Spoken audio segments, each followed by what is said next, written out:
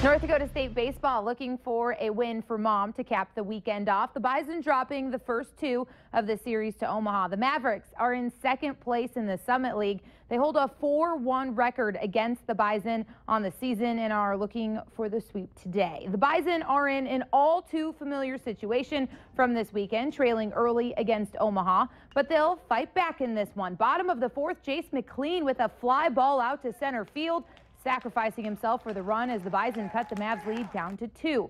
Jordan Harms keeps Omaha at bay on the mound. The Holly product going 6 innings, giving up just 3 runs on the 3 hits, striking out 8 in his effort. 3-1 still in the 7th when the Bison start to really rally. Paul Funk connects on a grounder to second with 2 on base.